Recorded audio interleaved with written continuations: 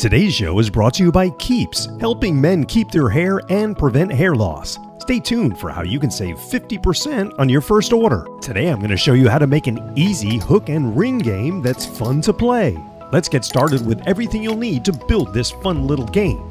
You're going to need a 3/4 inch piece of wood, a wooden dowel, you'll need a couple of cup hooks, not nearly that many, some string, a couple of rings, and a bunch of tools like a drill, a sander, and a saw.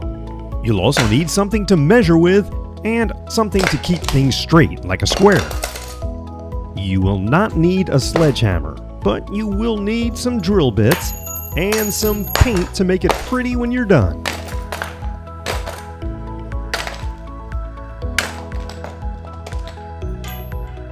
If you're a guy like me, then the chances of you having some type of hair loss are pretty good. In fact, 2 out of 3 guys will have some form of male pattern baldness by the time they're 35. If that's you, the best time to do something about it is now. Keeps has licensed doctors that will review your information online and then recommend the hair loss treatment that's right for you. You don't even need to leave your house because your FDA-approved medications will be shipped to your door every 3 months.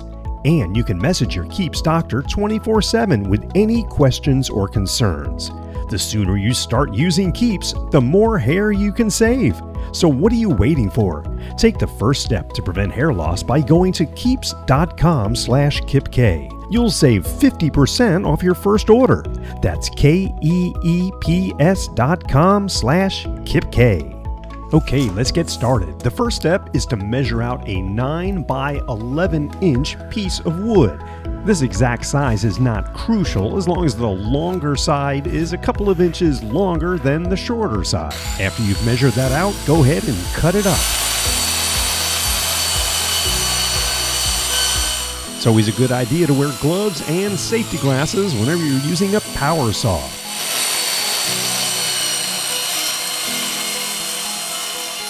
Okay, now that the base has been cut out, it's time for your top support piece, and I'm using a 1 by 3 inch piece of wood.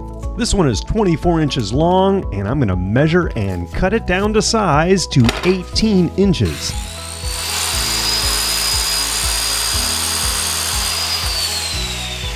Now it's time to grab that wood dowel. Mine is 1 1/4 inch in diameter, and you're going to need one that's at least 12 inches long.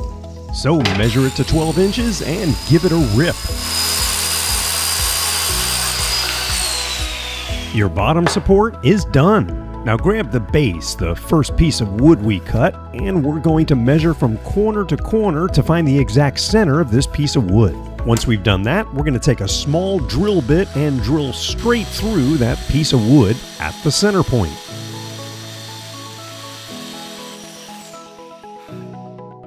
I'll go ahead and sand the bottom support now because we're getting ready to assemble it and I won't be able to get all those edges once it's put together. Now I'm going to countersink this hole because the wood screw I'm using has an oval head and I'm going to want that to sit flush with the piece of wood. Then I'll take that same drill bit, which by the way is a little bit smaller in diameter than the wood screw I'm going to be using, and drill right in the center of that dowel. Then I'll begin running that wood screw through the bottom of the base up into the dowel. Once the screw makes contact with the dowel, it may be easier to just screw the dowel into the screw from the other side. And I'll add some wood glue just to keep it nice and tight. And when you're all done, that wood screw on the other end should be flush to the wood so the base lays flat. And it's always a good idea to use a level to make sure the bottom base support is nice and square. Now we'll be using 2 eye hooks on the top of our support. So after finding the center of each end of that top support, we're going to drill a small hole and be sure not to go all the way through the wood. This will be a starter hole for our eye hooks. Now we'll find the center of that top support, which will be 9 inches. We'll mark the center, and because this screw needs to sit flush, we will countersink that hole. And then we'll drill a small hole right down the center all the way through this top support.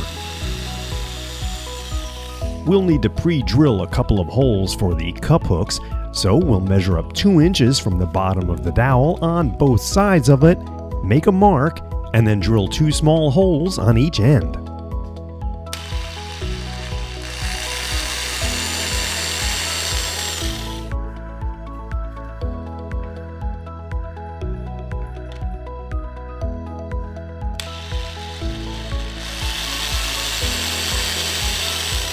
then we're just going to eyeball the center of the top of that dowel, make a mark with a pencil, and then drill into the top of the dowel with that same drill bit. We'll run a screw through the top support and then down into the dowel. Make sure that top screw is flush with the top support.